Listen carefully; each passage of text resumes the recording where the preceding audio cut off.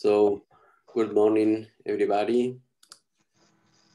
This is the cycle of seminars by the Instituto de Astrofísica de Andalucía. And today we will have the talk by Dr. Sabyasachi Goswami from SISSA Triste in Italy.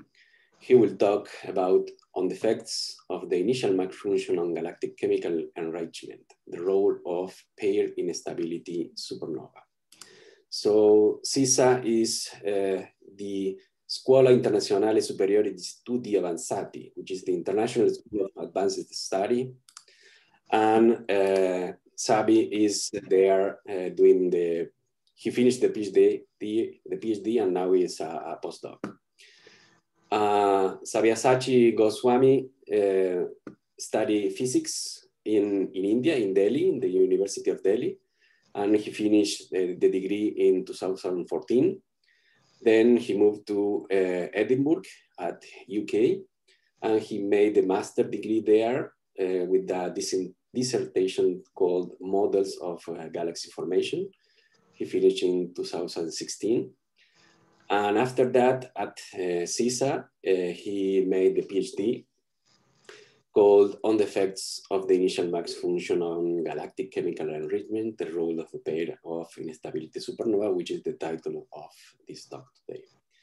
And from January this year, he's postdoc there in SISSA at Triste.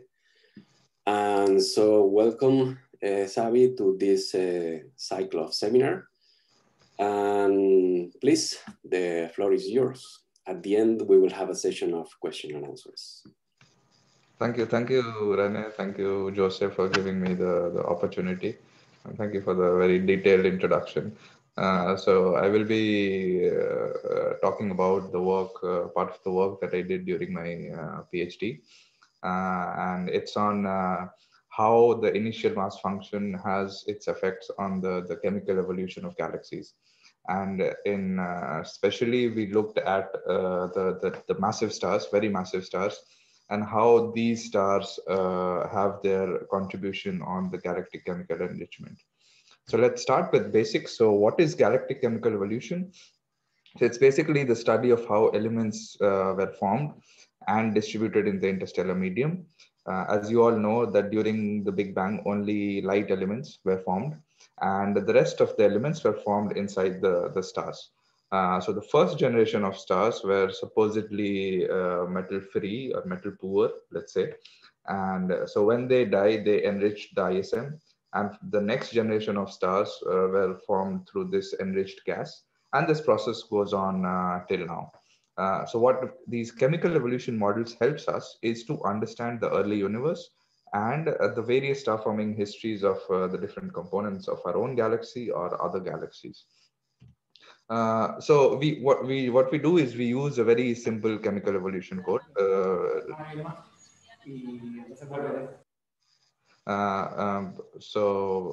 We use a very simple chemical evolution code, and it basically has these three terms. So the first term on the right is the amount of gas going into star formation, where psi t is the star formation rate, and xi is the mass fraction.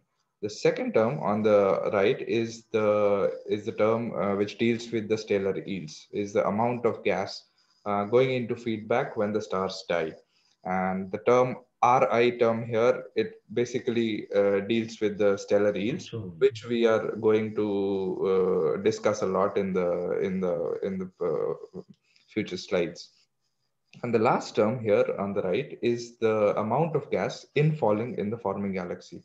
And we consider it as to be an exponential law, where tau inf is the infall time scale. This is also a very important parameter that we will be discussing a lot.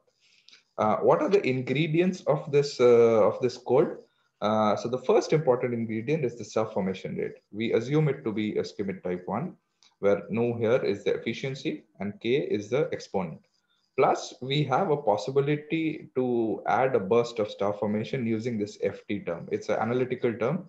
And if you want to add a burst of star formation, it can be used. But however, for this work, just to keep things simple, we have not used this FT term. So the star formation rate law is just the first term. The second important ingredient are the stellar yields.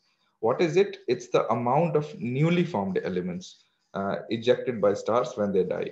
And it can be formulated in the following manner, where Yj newly is the newly ejecta.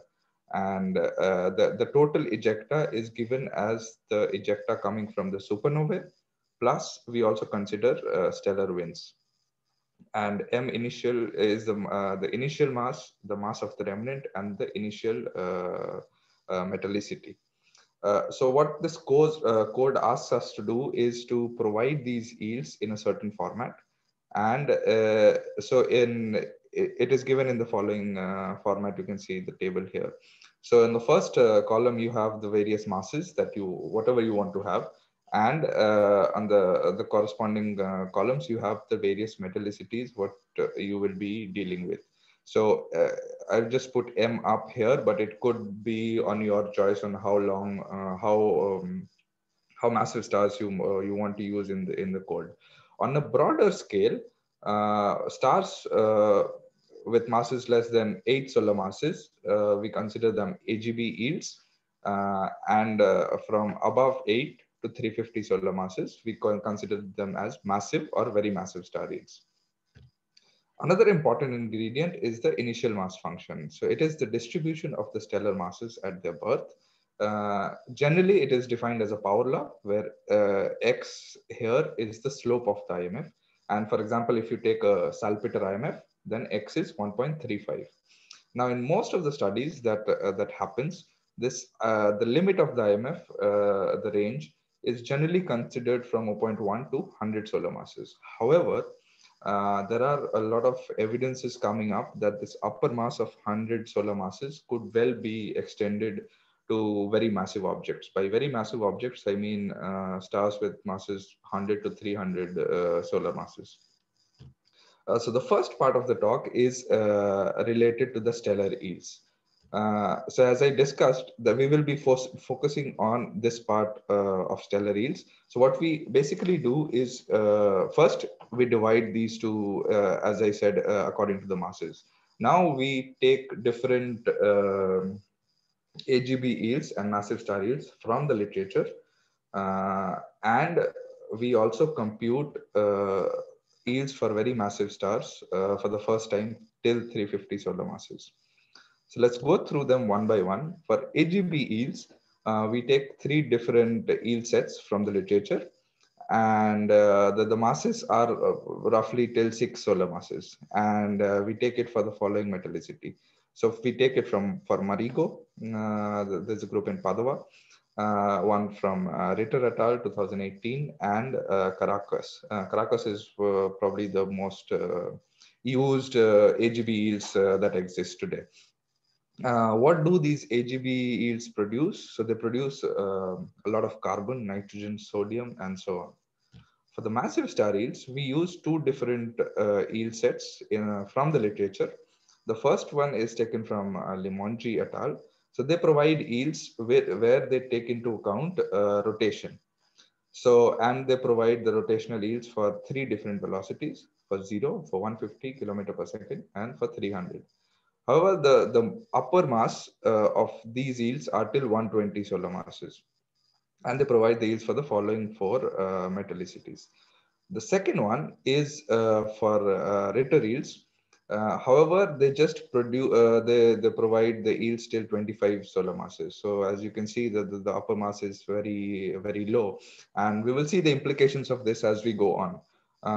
And the last one is the yields that we have computed in this work, where we not only provide yields till 120 solar masses, but we also extend, including the later evolutionary stages of massive stars, such as pair instability or pulsational pair instability and so on. And so it extends till 350 solar masses. And we compute the yield sets for these 4 metallicities. So going from very low to solar metallicity, kind of. These alpha elements are produce mainly alpha elements, oxygen, neon, magnesium, and so on. Now, I don't have the time to go into detail of the ejecta calculation. However, I will give you a very broad overview of how we do it. So as I said, the total ejecta, we consider it as the summation of the ejecta coming from the supernova plus the ejecta coming from the winds. The final fate of the stars depends on the initial mass and the initial metallicity. So what we do is we use the mass of the carbon-oxygen core and the helium cores of the parsec tracks. Parsec is a stellar evolution code to link with the already existing explosive models in the literature. And doing so, we calculate the yields for a large number of elements, including isotopes, and for the different metallicities that I showed you earlier. The point to emphasize is again that this includes the pair production supernova for the first time. It has been done for zero metallicity stars, but for other metallicities, this has been done for the first time. So what we do is we basically create 4 different categories of how the stars die, and it basically depends on the mass and the metallicity. So in the figure below, you see on the x-axis there is the initial mass, and on the y-axis there is the initial metallicity. So the first category is where there is an explosion ejecta coming from the electron capture supernova. So this only happens at 8 or 9 solar masses, and for all the metallicities that we have.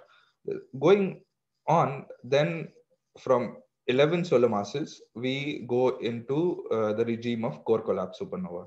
Now, the core collapse supernova can be a successful supernova, as you can see in the yellow background here, or it could be a failed supernova, where you see the red dots here. So the failed supernova directly glows into a black hole, and there is basically no ejecta. The ejecta coming is only from the stellar winds. As we go higher in the mass range, and for lower metallicities, we start to see these stages of pulsational pair and pair instability supernova. Pulsational pair is shown in the red dot with a black square, and pair instability is shown in the yellow dot.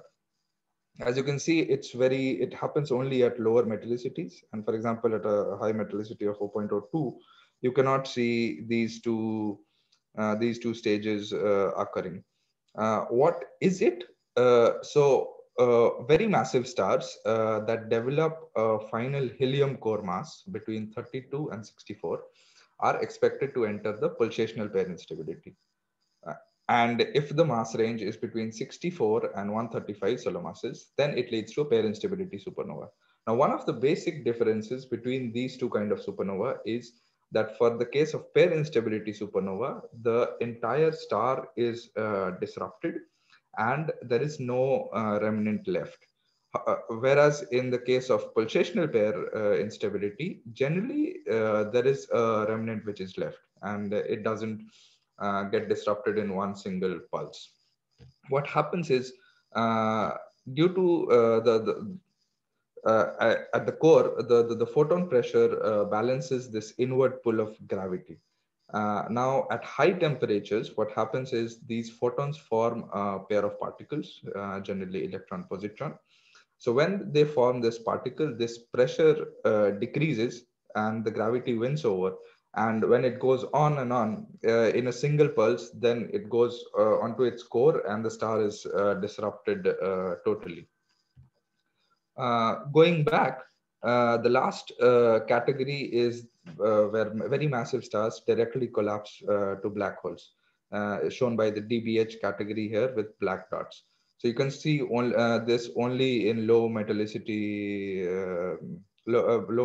cases, that even for 0.01, you don't see this kind of thing happening. This is just to show you what we do is we compare our yields with the other authors that I described earlier. So our primary yield set is this MTW, is Marigo, the AGB yields, and the massive star yields from this work. So if you see this plot, and PJ here is the initial, the ejecta divided by the initial mass. So if you see here, if you follow this yellow line of our MTW model, you see that compared to the other models of Caracas and Limongi, It matches pretty well with the other existing explosion models. This is for the case of oxygen.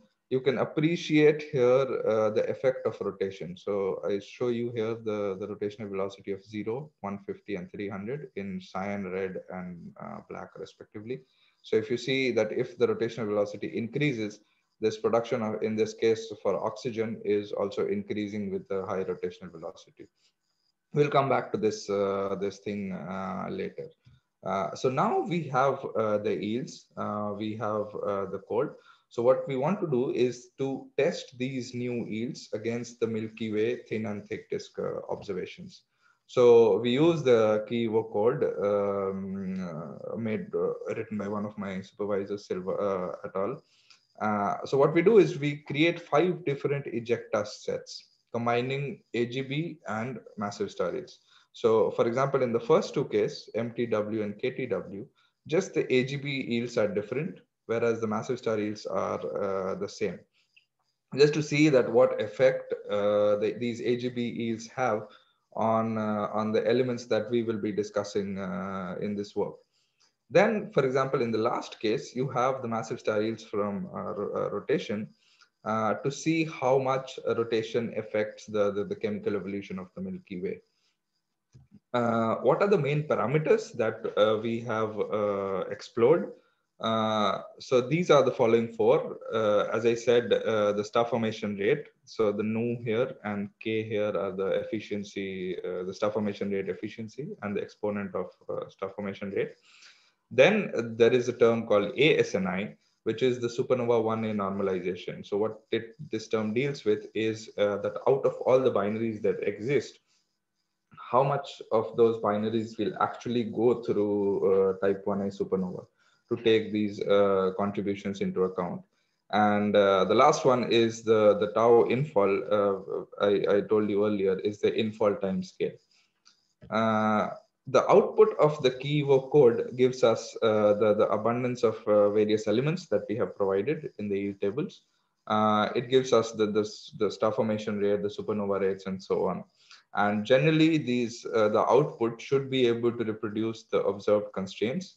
And the elemental abundance ratios is one of the very important constraints in chemical evolution studies, where X can be any element, and it is formulated in this way, where it is compared with respect to the sun, and this is for the star instead. For the data that we use in this work is taken from Bensby et al. 2014. So I show you 4 different alpha elements here. And the magenta dots that you see here, if you just focus on oxygen for a second, the magenta dots that you see here are the thick disk stars. And the blue dots here are the thin disk stars. How do we distinguish it? So using this value of TD over D, which is the ratio between the thick disk probability to the thin disk probability. So if this value is greater than 2, we consider it as a thick disk star. If this value is less than 0.5, we consider it as a thin disk stars. So you can see that in most of these elements, that the thin disk, the thick disk stars shown in magenta are in general above the thin disk stars. So they have a high alpha enhancement compared to the thin disk. Now our model, since there, as I showed you, there are a lot of free parameters in the code. So one of the way to deal with it, to make the model more robust, is to compare it to as many observational constraints as you could.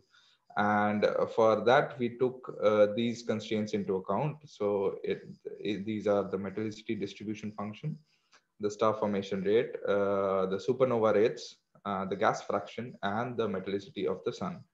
Now, there have been previous studies which has looked at the same problem of looking at the thin and thick disk. So, for example, I show you a couple of studies. One is from Mikali et al. They used a 3 infall model. So, like in this figure, the red part is the infall dealing with the halo. Then the second infall deals with the thick disk, and the third infall finally deals with the thin disk. So the idea to show these things to you is to get to know about these two parameters, because these two parameters are important constraints for the thick and thin disk. So for example, for the thin disk case, they found out that the star formation efficiency of Nu is should be a minimum of 1 per gigayear, whereas the infall time scale is 6 gigayear.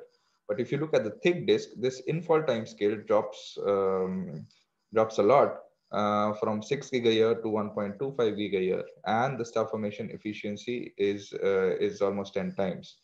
Uh, another study done by Grisoni et al. They used a two infall model where they modeled the thick disk in the thick disk is shown in the red dots here in the first infall, and then they look at the thin disk in the second infall. However, they did a parallel model where they look at these populations differently. So they first in one model they just model the thick disk, whereas in another model they model the thin disk. So we do the same parallel approach in our study, and for the parallel approach they found the thin disk has a star formation efficiency of 1, as I showed you earlier, and the infall time scale of 7, which is very similar to 6 in the previous case of Mikali. Whereas for the thick disk, the infall time scale is much shorter than the last one, whereas the star formation efficiency is double.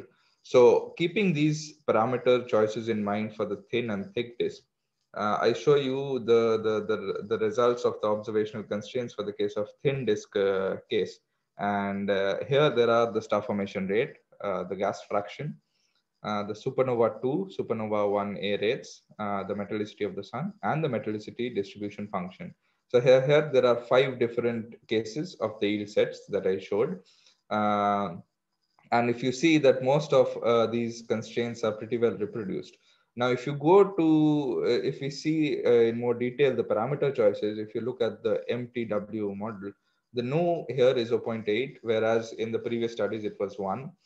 And the infall time scale is 6, which is very compatible with the previous studies. For the IMF, for the thin disk case, we use a canonical IMF of upper mass of 120 and a slope of 1.5. So for the thin disk case, we are able to reproduce the observational constraints, and going to the predicted abundances of these elements. So if you see for the case of oxygen, we took oxygen as a prime element.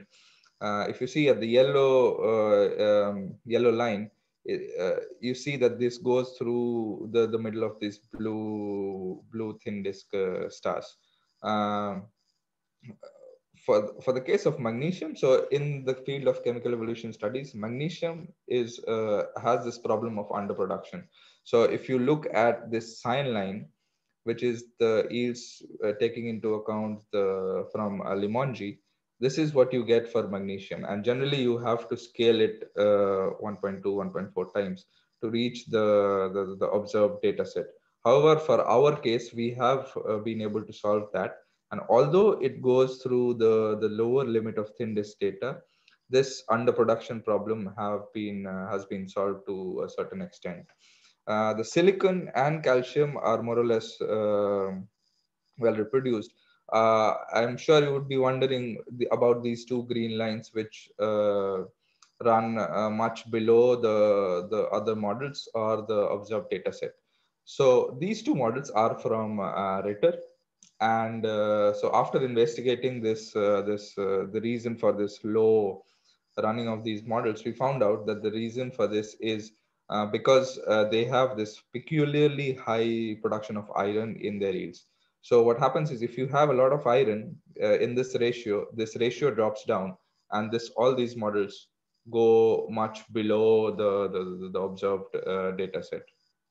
So that's why you see these two models always going below for all the elements, let's say. Now moving on to the thick disk, as I showed you that the thick disk has a high alpha enhancement for most of the elements shown here. They have a different star formation than the thin disk. And generally, these thick disk populations are on average older than the thin disk. So now what we do is similar to the last method we followed. We use the parameters similar to the ones in the previous studies, but doing so, we get a clear excess in the metallicity distribution function at lower metallicity. So what we do is we adopted a slightly lower efficiency of 1.4 instead of 2, and you see that the median value of this metallicity distribution function is pretty well reproduced. However, at lower metallicities, there is still an excess at around Fe over H minus 1. But it was even more if you use the same parameters as the previous study. Since our code is a simple one, we don't have outflows. So we had to use galactic wind to expel this residual gas out of the thick disk model. How this base model does with it. So here I just show you the thick disk stars. And so this is with a canonical IMF of an upper mass of 120 and a slope of 1.5.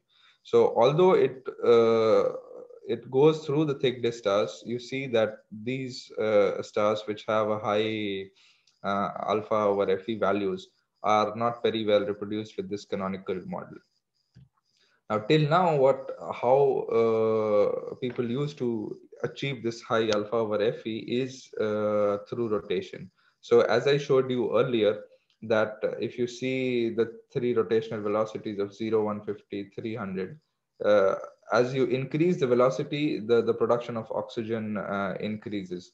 So if you use models which has higher rotational velocities, you can increase this high alpha over Fe. One more point I would like to make you notice is that this yellow production of oxygen as you go above 100 solar masses. So this is from our yields, and since the other authors stop at 120, you don't see any other lines here. But this is to show that oxygen is produced a lot from these massive stars above 100 solar masses. Now coming back to rotation, what we do is we create three different models with these three different rotational velocities and see if we are able to reach that high Fe values or not. So here, there are the models with 4 different velocities. The blue is with 0, green 150, orange 300, and the cyan is with the averaged value. So if you see that as the rotation velocity is increasing, you can bracket this hole from the bottom part to the top part of the high alpha over Fe values. So thick disk requires higher than average rotational velocity. Now there have been a lot of evidences of a varying IMF. Romano et al. Showed that to reproduce the low O16 over O18 abundance ratios, they need a top-heavy IMF. On the other hand, Rabkova showed using the integrated IMF theory that when galaxies have a metallicity of less than 0, of Fe over H less than 0, and a star formation rate of greater than 1, they should possess a top-heavy IMF. On the other hand, if the metallicity is greater than 0, the IgIMF becomes bottom-heavy. Now, I also showed you in the last slide that there is a lot of oxygen production coming from these massive stars. So the idea was to see if we increase the upper mass limit of the IMF from 120 and go beyond and explore from 120 to 350, whether taking this contribution of oxygen into account, we can reach this high alpha over Fe values, which our base model was not able to reach. And these are the results. So I show you 4 different models here. The first 2 models have the same canonical upper mass limit. However, there is a change in slope, 1.7 to 1.5. And in the next 2 models, we have increased this upper mass limit to 200, and the slopes are very similar. So if you see that these two canonical models of blue and orange have this feature of lying very starting from the lower limit of the thick disk stars. However, if you move to these two models with a higher upper mass limit, you see, especially with this red model, that it is able to also reproduce this high alpha over Fe values, and then it passes through these four models brackets the whole thick disk stars, let's say. Now, the reason why you see that these two models starts much higher up compared to these two models is because in the last, the red and the blue, the red and the green models, uh, the pair instability supernova starts to dominate. And what happens at these lower metallicity is due to this pair instability supernova, you have a lot of ejection of iron. So what it does is this reduces this ratio. If there is a lot of production of iron, this ratio decreases. And that's why you see these models starting much lower than the canonical models. Now, when you go towards higher metallicity and around an Fe over H of -2, what happens is at higher metallicities, stellar wind becomes more important. And so they go through the low mass pair instability supernova. So what happens in this low mass pair instability is there is not enough production of iron, but still there is a lot of production of oxygen and magnesium and so on. So that's why you see at these metallicities, there is this bump because oxygen is produced more as compared to iron, and this ratio increases, and that's why you see this bump here. Looking at the metallicity distribution function, it is pretty well reproduced, and the excess that we saw in the previous MDF is also resolved using this new model of 200 and 1.4. If you look to magnesium, it's pretty interesting because first, it is pretty well reproduced.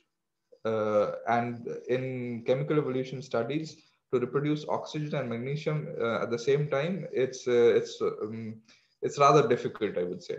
But this is one of the few times. Other people have also done that before, but it's one of the few times that we are being able to reproduce the magnesium and the oxygen together. Now, if you see that these two models with the canonical IMF and the models with the M up, using these models, we are able to explain this large dispersion of magnesium data at low metallicities. So if you use a canonical model, you generally start from around here. So if you don't take into account the pair instability supernova, these stars were never being able to reproduce. However, with increasing the IMF, we are able. So, for example, here I just show you for 200. But if we go, for example, to even higher to 350, let's say, so it goes through like here. So you can explain this whole dispersion of Mg data at lower metallicity just by changing the upper mass limit and the slope of the IMF. So this gives hints that the pair instability supernova could have played an important role in the evolution of the halo stars at low metallicities of the Milky Way. Now, since we used only one data set, there could have been issues that since why don't you compare with other data set? So that's why we compared it to two other surveys. One is from Gala survey and the one from Amber. The Amber one is shown in cyan here. They don't provide for oxygen. That's why you don't see the Amber data here. But the point to note is that our models are also compatible with other data sets available. So the summary of this part is for the thin disk, we computed the yields and which compare well with other authors. We have been able to reproduce the thin disk case for oxygen and silicon are pretty well reproduced. However, there is a bit under prediction of magnesium, let's say. For the thin disk case, we don't need to change the IMF or increase the upper mass limit. And the infall time scales and the star formation efficiencies we got are in agreement with the previous authors. For the thick disk case, I showed you that high rotational velocities is required for the thick disk. However, if you take the IMF into account, this can increasing this upper mass limit of the IMF and changing the slope, we can bracket this whole thick disk population. Plus, the advantage is that for the large dispersion of data at the lower metallicity, we can explain that using the ejecta coming from pair instability supernova. Now, the last part of the talk is to see how these pair instability supernovas affect the chemical evolution of extremely metapoor galaxies. So this is to further stronger the argument for these processes and how it evolves. So why study these extremely metapoor galaxies, otherwise called EMPGs, is because they shed light on the early galaxy universe and the first generation of stars. The extremely metapoor galaxies are defined to have metallicities of log over H of 7.69, whereas for the sun, it's 8.69. So what happened, so Kojima et al. During the first lockdown in Italy, I don't know the time span in Spain, they put out this elemental abundance ratios of local EMPGs, and which have the following characteristics. So they have low stellar masses, they have high specific star formation rates. So specific star formation rate is the star formation rate divided by the stellar mass, and they are pretty young, of the order of 50 to 100 mega year. So these are the observations. So the red stars that you see here are the stars taken from this sample of Kojima et al. And the orange star here, or the yellow star here, is taken from a different literature, but which also showed this high value of Fe over O, which is a very peculiar behavior, let's say. So even though like you see a very large error bar for the case of the red star, since this orange star is taken from a different study, it gives you it makes the argument more stronger that these stars could have such high Fe over O values. So another thing to notice is that these values are almost solar. So this gray lines are the solar Fe over O values. And the blue dots here are stars from our own galaxy. And the second point to note is that as you increase in the metallicity, these the Fe over O values of these objects, they go on decreasing. Now they gave three possible scenarios to explain this high Fe over O ratios. The first is through preferential dust depletion. The second is through mix of metal enrichment, and the third is through the contribution of very massive objects beyond 300 solar masses. So let's go through them one by one. So the first scenario, they say that since the iron is depleted into dust more efficiently than oxygen when you go to higher metallicities. So when you go to higher metallicities, since iron is depleted, this falls down. And that's why you see this lowering trend in the observations. But this doesn't explain the already at the first instance why it should have a high Fe over O. Hence, they reject this this scenario. For the second case, they suggest that the gas out of which these galaxies were made of already had like a solar metallicity and a solar FeO values. So this explains the high Fe over O value of these objects at such high values, but it doesn't. So it doesn't explain that since if it is made from the same solar and solar metallicity gas, you would expect the other elements also to have the solar value. But when they looked at the N over O ratio, they found it was pretty low. and thus this statement also is rejected. The last scenario is through the contribution of very massive objects beyond 300 solar masses. So they say that these objects produce a lot of large amount of iron, and that is the reason why you can explain it through this scenario. So the aim of this work is, since I showed you the yields, we have till 350 solar masses. So the aim was to check if using those yields we can reproduce such high Fe over O values.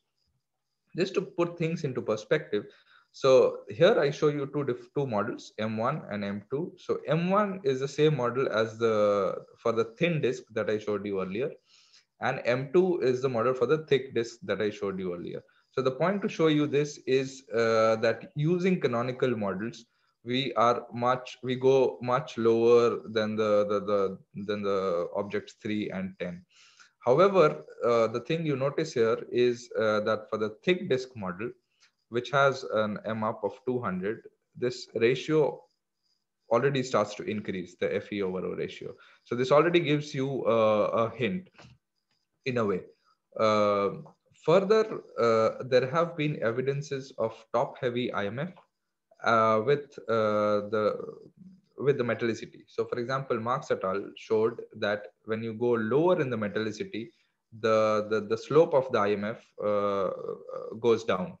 So the idea was to increase the M up to, let's say, 300 and to make a top-heavy IMF to see if we can reach these high Fe over O values. So here I show you the model 3, which uses upper mass limit of 300 and a slope of 0.6. Although it is inside the error bars of the object 3, but it's still not able to reach the high values of object 10. And this decreasing trend happens at a different metallicity than observed. So what we tried to do was, since it happens on the wrong metallicity, we tried, so if a few of these EMPGs represent a starburst evolutionary sequence, then we assume that this metallicity at which it is going down has to be a specific metallicity, and we found that from comparing it to these observations. That's how we modified the yields. Not the yields itself, but at which metallicity should these processes stop to reproduce these observations. And if I show you the final results, the models M4 and M5, which are able to go through these objects. First, they are able to reproduce these high Fe over O values. Second, they are also able to reproduce this decreasing trend in Fe over O when you go towards higher metallicities. So these two models, M4 and M5, use the first is an M up of 300 and a slope of 4.6, whereas for the case of M5, the upper mass is 350 and the slope is the same. Another important point to notice, to discuss here, is the ages, because I told you at the beginning that these are very young. These objects have very young ages. So the squares that you see on the lines are the ages of the models at 30 megayear, 60 megayear, 0.1 gigayear, 0.3 gigayear, and 0.6 gigayear. So there are 5 squares. So if you look at the canonical models of thick and thin disk, the first the first square happens much earlier than these objects are shown. So, and these objects have an age of around of the order of 30 to 50 megayear. But if you look at the models M4 and M5, the first square is around this object 6 or so. And that's how we are also able to reproduce these ages of these galaxies. And it's a way to constrain to the model, let's say. How are we able to reach such high Fe over O values? It can be explained using this slide. So on the right side, I show you on the x-axis, there is the initial mass, and the y-axis is the mass of the helium. And I show you for 4 different metallicities. On the left-hand side, I show you the ejecta from Heger and Woolsey for the pair instability supernova for the 6 different element cases. And here the x-axis is the mass of the helium. So for example, if you look at initial mass, a star with a mass of 120 solar masses, and if we, for example, let's take a metallicity of 0.001, you see that for the case of 120, the mass of the helium is around 60 or 70. And if you go to iron here, 60 or 70 solar masses star doesn't produce any very negligible quantity of iron, let's say. Now, if you go to higher masses and change this limit from 120 to 300, you see that the mass of the helium now is, helium core is now 120 or 130 solar masses. And if you go in this on the iron plot again, you see now there is a lot of iron production. So going from 120 to 300, this production of iron increases, whereas the production of oxygen decreases when you go from lower to higher masses. That's why you see when you go to higher upper mass limits, you see this very increase in Fe over O values. What about the stellar mass and the star formation rate? Because these objects have very particular stellar masses and star formation rates. And as you can see that the 3 models M3, M4, and M5 can reproduce the averaged kind of value of these objects. In summary, a top-heavy IMF with a well-sampled pair instability supernova ejecta is required to fit this high Fe over O values. There could be a possible tension with the IG-IMF theory. So they say that low SFR, as these objects have, implies bottom-heavy IMF. But the possible solution to this could be that the integrated IMF theory is not good enough for these small starburst dominated galaxies. For such galaxies, as I showed you, Mars is better suited. In conclusion, I showed you first the new yields that for the first time include the very massive objects ejecta, which include the pair instability supernova. Then we tested these yields against the thin and thick disk data successfully. And the thing we found out was that also a plus point is that using this method, we can explain this dispersion of mg over Fe at low metallicities. And finally, I showed you for the case of EMPGs, the high Fe over O values can be only explained with a top-heavy IMF. Some of the future prospects of the work are the following. So, of course, with the upcoming data sets, it would improve our understanding a lot of the different populations of the Milky Way or other galaxies around. In this work, we just concentrated on the alpha elements, but the idea is to extend it to other elements and also possibly to heavy elements. The thing that I'm working on now is the third one here.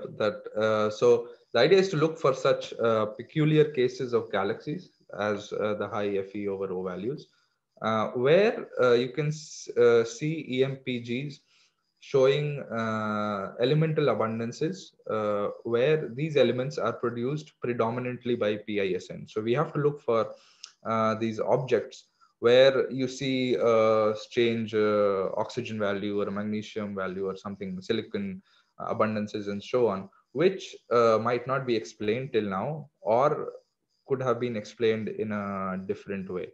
And lastly, the idea is to use a scheme of variable IMF. For example, that could be metallicity dependent. For example, you have different bins in the metallicity, and you can change the IMF in each of those bins. So that's how it can help us to constrain the IMF in different metallicity regimes. That's it. And thank you for your attention. And you can ask questions if you have.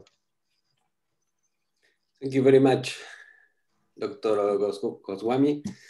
Now the talk is open for questions. Anyone who wants to ask a question, please raise your hand, pressing the reaction button. And we have one now.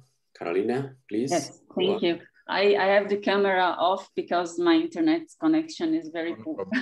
But thank you very much for the talk.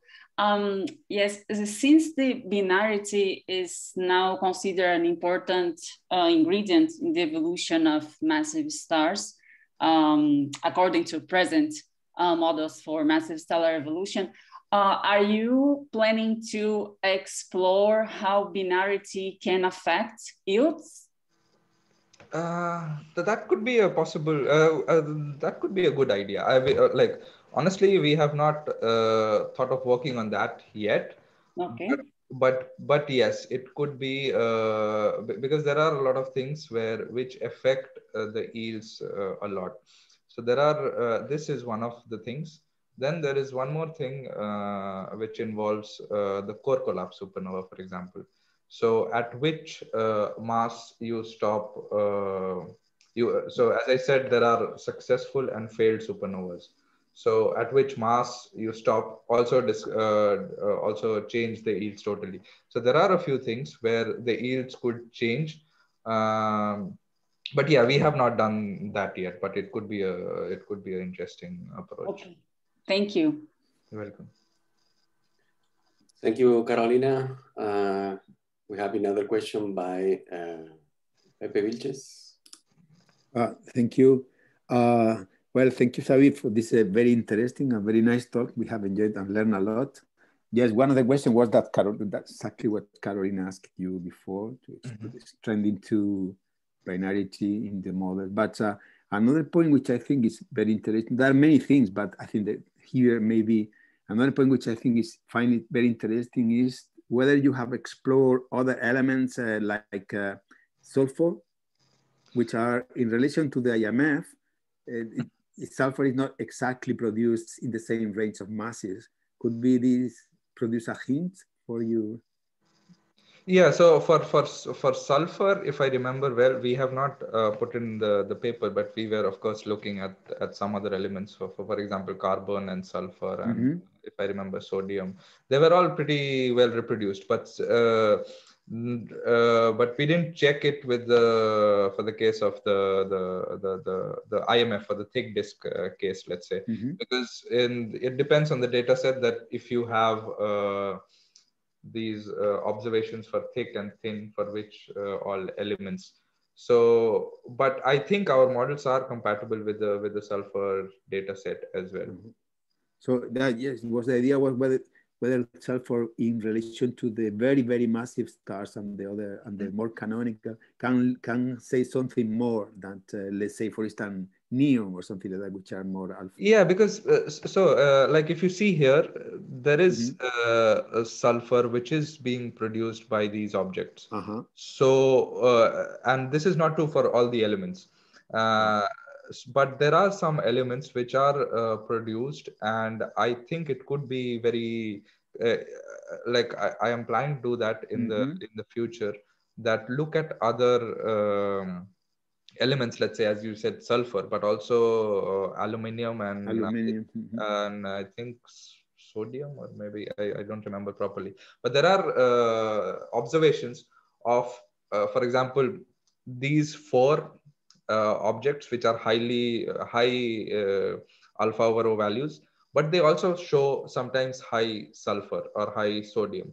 So this could give us a hint that also sulfur is could be reproduced as the same way as we reproduce the alpha elements.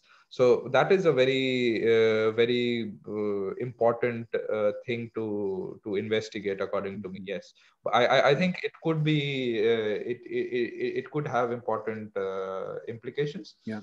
Another interesting point is is in relation to the possible hints or possible footprints of the presence of very massive stars in extremely metapool galaxies, that which we are very interested on that actually. Because Carolina has published papers on the very massive stars in very nearby local galaxies with very poor metal content. What do you think that another extension could be on top of the nucleosynthetic aspects? So the abundance of iron over oxygen, which I find very interesting. So the presence of this very massive star should be noticed immediately in the ionization of helium to high levels of helium-2, because the spectrum of the sets, which is consistently from this, the presence of this star should be should be very hard. So it will be very hot stars. So that should be a possibility. Had you, considered the possibility to use a consistent model producing the output of ionizing photons from these very massive stars in your model? So it's how much of the helium-2 would be there when my progenitor of pair-instability supernova is there? Yeah, but you can do that. But yeah, we have not looked at the ionizing spectra, for example, of the elements, let's say. But yes, for sure, I'm pretty much convinced, because also as I'm working on different data sets, so there are here I show you for the case of oxygen, but also for the case of magnesium, which I'm working on right now. There are data sets showing mg over Fe values around here, let's say minus 2.9 and ranging from minus 0.2 to minus 1. And those values, I am, for now, it's not finalized, but the preliminary results show that from using these yield sets, from the inclusion of very massive objects, we can go to those low levels of mg over Fe. Since we are not looking, I have not looked into other elements, but that is what I am doing. I think it definitely will show some the contribution of these massive stars. So they are present. They are present. For me, yes. It's not because I have done so, but the more I explore, I see that the way to explain that could be this. Thank you very much. Yeah. Thank you, Pepe. Okay, Carolina. Yes. Hi again. So as Pepe mentioned, so we have been working on these nearby extremely metapool galaxies, and we have found in several objects that we need to invoke metal-free ionizing stars to reproduce the high ionization lines that we found in these galaxies. So in this sense, are you considering to explore the yields from metal-free models? Yes. So that is one of the things we were discussing, because as I showed you, we have yields. The lowest one we have now is 10 to the -4. But as you go towards the lower metallicity regions and with the more upcoming data, we have to kind of, the idea is to have one more yield set for an even lower metallicity range. So it could, I think for the metal-free case, there is already yield sets which exist, but the idea is to have a kind of from metal-free to the lowest metallicity, we have one more metallicity in between them to explore. Okay.